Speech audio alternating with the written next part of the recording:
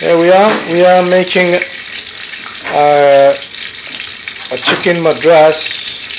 The chef has put some little bit of oil and is seasoning a bit of garlic, small piece of chunk of garlic,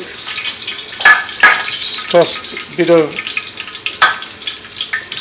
salt, and he's put some mixed curry powder there.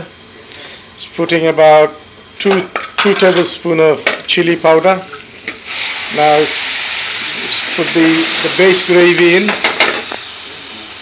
the onion gravy. Now he's putting a bit of a tangy sauce. We made that using peeled tomatoes. We make a special sauce, goes in all of our base curries. And now he is putting 1 tablespoon of our homemade paste, homemade hot paste. We use something called naga. Naga is a kind of a big green chilies. You've seen them in the large supermarkets. And we blend those naga together, make a special paste. And now he's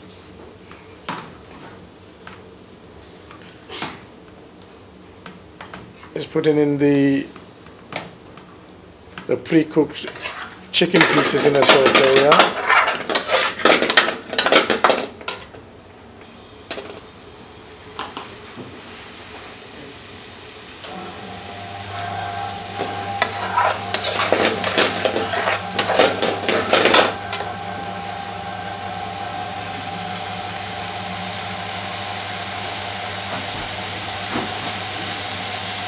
This is a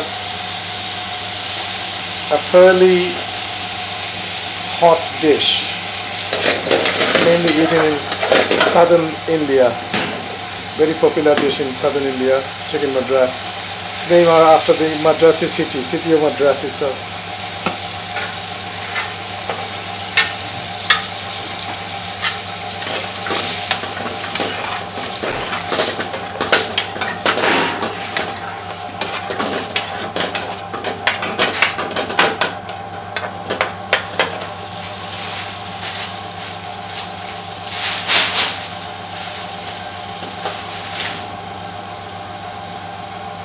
We'll wait about 4 or 5 minutes till it gets cooked.